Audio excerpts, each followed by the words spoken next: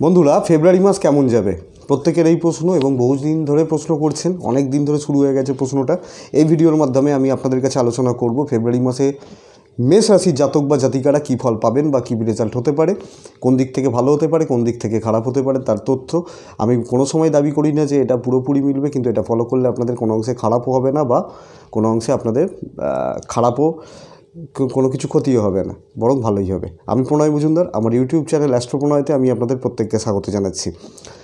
ফেব্রুয়ারি মাসে মেষ রাশির জাতক বা জাতিকারা কী ফল পাবেন এই ভিডিওর মাধ্যমে আমি আপনাদের কাছে দেওয়ার চেষ্টা করব। আমার চ্যানেলটা ভালো লাগলে সাবস্ক্রাইব করতে ভুলবেন না এবং অবশ্যই নতুন ভিডিও পাওয়ার জন্য বেল আইকনটা প্রেস করে নেবেন। চলুন আলোচনা শুরু করি বা আপনাদের কাছে আলোচনাটা দিয়ে দিই।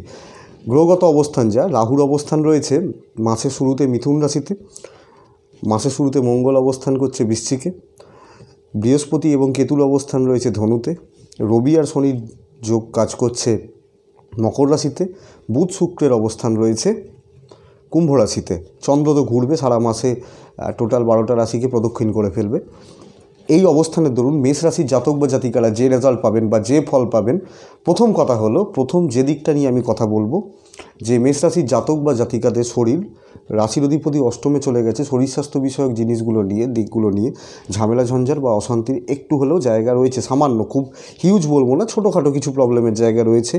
মূলত ব্যথা বেদনা এগুলো, কিছু রক্তপাতের জায়গা এবং ছোটোখাটো কিছু অপারেশনের যোগ নির্দেশ করছে, যেটা আপনাদের ভালো হওয়ার জায়গা। মানে ভালো হওয়া বলতে হয়তো কোনো দীর্ঘদিন ধরে কোনো একটা রোগে কষ্ট পাচ্ছিলেন, যেটা অপারেশন করে বা ট্রিটমেন্ট করে ঠিক হয়ে গেল।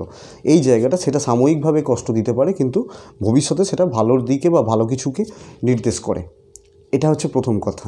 দ্বিতীয় কথা হচ্ছে পজিটিভ সাইন, যেটা যে খারাপ কথাগুলো তো নিয়ে সবসময় আমরা আলোচনা করি, খারাপ দিকগুলো নিয়ে চর্চা করি, কিন্তু খারাপের মধ্যেও তো ভালোটা লুকিয়ে থাকে বা ভালোটা আমরা দেখতে চেষ্টা করি। ভালো দিকগুলো কোনগুলো?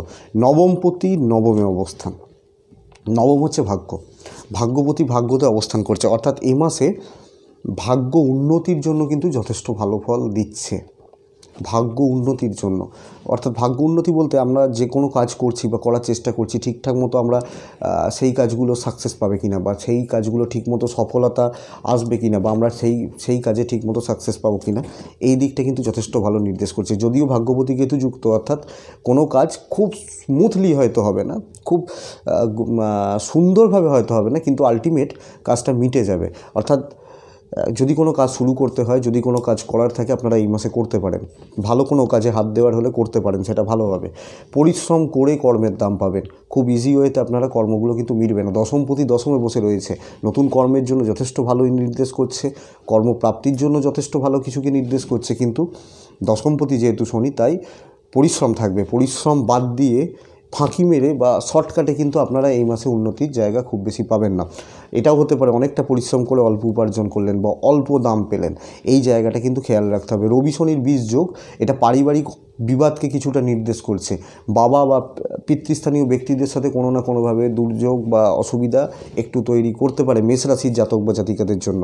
পিতৃস্থানীয় ব্যক্তিদের সঙ্গে মতবিরোধ হতে পারে, পারিবারিক কিছুটা গোলযোগ বা পারিবারিক অশান্তির জায়গা তৈরি হতে পারে। এবং মাসের শুরুতে মেষ রাশির জাতক বা জাতিকাদের একটা মাঙ্গলিক দোষের প্রকোপ চলবে। মাঙ্গলিক দোষ, যেটা কোনো না কোনোভাবে আপনাদের হাজব্যান্ড ওয়াইফ বা পার্টনারের মধ্যে রিলেশনশিপের একটু গণ্ডগোল, ভুল বোঝাবুঝি, অসুবিধা এগুলো তৈরি হতে পারে। ব্যবসায়ীদের জন্য বিশেষ শুভ হবে, যারা বিজনেস করছেন, যে কোনো ধরনের সেলস রিলেটেড বিজনেসগুলো রয়েছে, যাদের মার্কেটিংয়ের ওপর বিজনেস, বা যাদের কোনো একটা জায়গায় বসে কাজ করতে হয়, ব্যবসা করতে হয়, নিজের প্রোডাক্ট সেল করতে হয়, তাদের জন্য কিন্তু এই মাস যথেষ্ট ভালো হচ্ছে। ওভারঅল মাসের শেষ দিকটি আরও বেশি করে ভালো হবে।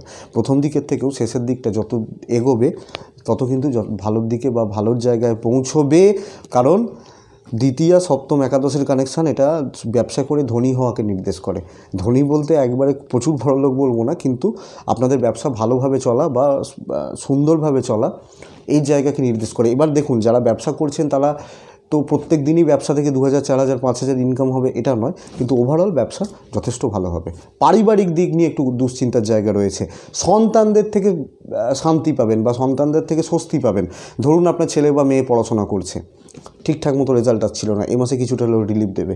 বা সন্তানদের থেকে এমন কোনো খবর শুনলেন যেটা আপনাদের মনটাকে চওড়া করে দিল বা মুখে আপনাদের হাসি ফুটিয়ে দিল, এই জায়গাগুলো কিন্তু যথেষ্ট ভালো হচ্ছে। এই দিকটা আপনাদের জন্য সুখবর হচ্ছে।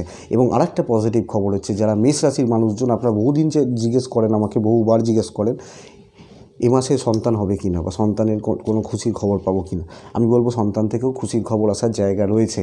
কিন্তু যারা সন্তান সম্ভব বা যাদের প্রেগনেন্সি পিরিয়ড চলছে তারা শরীরের দিকে যথেষ্ট বেশি করে নজর রাখুন, কারণ সন্তান স্থানের ওপর যাদের প্রেগনেন্সি চলছে সন্তান স্থানের ওপর অশুভ বুধের দৃষ্টি পড়ছে, যেটা কোনোভাবে আপনাদের একটু শরীরগত দিক নিয়ে অসুবিধা হলো বা ঝঞ্ঝাট হলো, খরচা হলেও অর্থ আসবে, ব্যয় হয়তো থাকছে, ব্যয় থাকবে, কিন্তু অর্থ আপনাদের আসছে। অর্থ যে বসে যাবে বা অর্থ একবারে আসবে না, একবারে কম অর্থ উপার্জন হবে, এটা কিন্তু আমি বলতে পারবো না। অর্থাৎ অর্থ উপার্জনের জায়গা ভালো হচ্ছে, আয় ব্যয়ের হিসেবে একটা বজায় থাকবে। এবং এই মাসে যেটা ব্যাপার, ধর্মকর্ম আপনাদের জন্য হতে পারে, ভালো কাজকর্ম, আধ্যাত্মিকতা রিলেটেড কোনো রকম কাজকর্ম বা আধ্যাত্মিকতার সাথে যুক্ত হয়ে কোনো রকম কাজ, এটা কিন্তু আপনাদের জন্য এ মাসে ভালো কিছুকে নির্দেশ করছে বা ভালো কিছু হওয়ার জায়গা রয়েছে। এবং যারা শিক্ষার্থী বা যারা চাকরি পড়াশোনা করছেন, সামনে বড় বড় পরীক্ষাগুলো রয়েছে, আমি বলবো তারা একটু বেশি করে পরিশ্রম করুন, কারণ এডুকেশান কিছুটা বিভ্রাট হতে পারে। যারা হায়ার এডুকেশানের জায়গায় রয়েছেন তারা একটু ভালো করে এডুকেশানের দিকে লক্ষ্য রাখুন বা নজর দিন, কারণ এডুকেশানে কিছু ডিস্টারবেন্স হতে পারে, কনসেন্ট্রেশনে প্রবলেম আসতে পারে। আর যারা প্রেম করছেন বা প্রেমজ বিষয়ে জড়িয়ে রয়েছেন তাদের জন্য এই মাস কিছুটা ডিস্টার্ব হচ্ছে। প্রেমিক প্রেমিকা বা বয়ফ্রেন্ড গার্লফ্রেন্ড বা যারা প্রেম থেকে বিয়েও করতে চাইছেন তাদের জন্য এই মাস কিছুটা ভুল বোঝাবুঝি হতে পারে, কিছুটা ঝঞ্ঝাট হতে পারে, কিছুটা অসুবিধা তৈরি হতে পারে। এই দিকগুলো লক্ষ্য রাখুন। এই হচ্ছে ওভারঅল পরিস্থিতি। মাসের প্রথম দিকের থেকেও মাসের 12 তারিখ 13 তারিখের পর থেকে পরিস্থিতিগুলো আর একটু ভালোর দিকে যাবে। এই হচ্ছে মেষ রাশির প্রেডিকশান। আশা করব ভিডিওটা আপনাদের কাজে লাগবে। আর যারা আমাকে দেখাতে চান বা যোগাযোগ করতে চান, কোথায় চেম্বার করি ডেসক্রিপশানে বলা আছে, কবে চেম্বার করি সেটিও বলা আছে, এবং খুব শীঘ্রই দুর্গাপুরে চেম্বার করব, ডেটটা আপনাদের আমি বলে দেবো। আসতে চাইলে আসুন, অবশ্যই ফোন করে নিন। সবাই ভালো থাকুন, সুস্থ থাকুন, শান্তিতে থাকুন। নমস্কার।